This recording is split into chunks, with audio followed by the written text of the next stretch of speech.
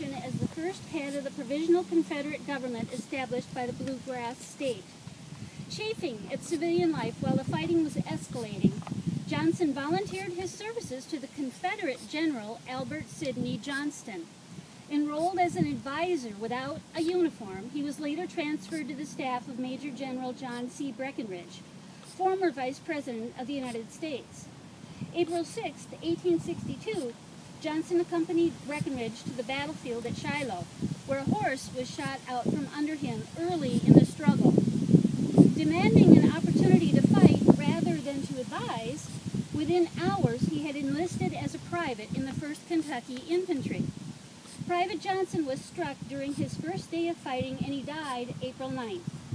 Had he known of his unique niche in the story of the Civil War, he would have smiled at the honor of being the only governor to die of Civil War battlefield wounds.